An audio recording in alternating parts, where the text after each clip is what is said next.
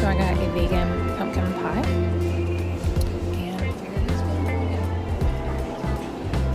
And I wasn't sure because there's definitely like food remnants and stuff on the floor, but she's actually doing really, really good.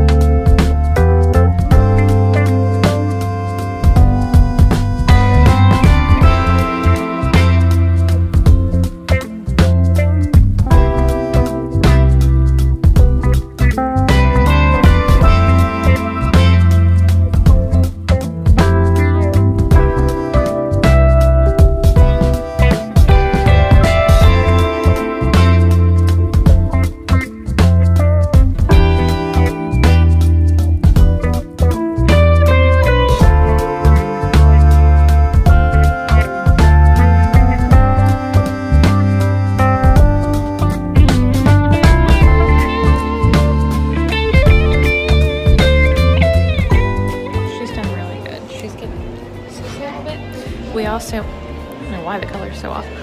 We also went to Old Navy and Target before we came here.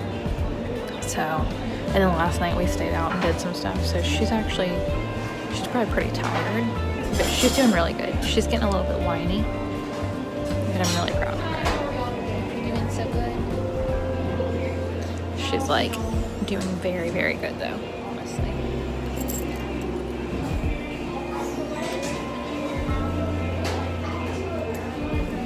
Really proud. Thank you guys for sticking through that. I know it's probably kind of boring.